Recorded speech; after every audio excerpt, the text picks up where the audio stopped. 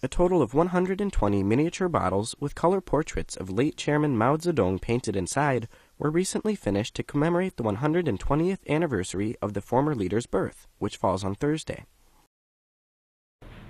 It took a group of artists in North China's Hebei province about 3 years to complete the collection, which has been recognized by the Hong Kong-based World Record Association as the largest of its kind in the world. This style of painting is a unique form of Chinese art. Painting portraits inside of the bottles requires a great deal of patience and skill.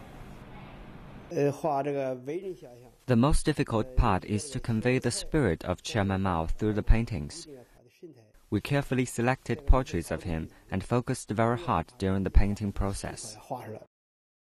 Zhang and other artists picked 120 portraits from more than 1,500 photos of Mao.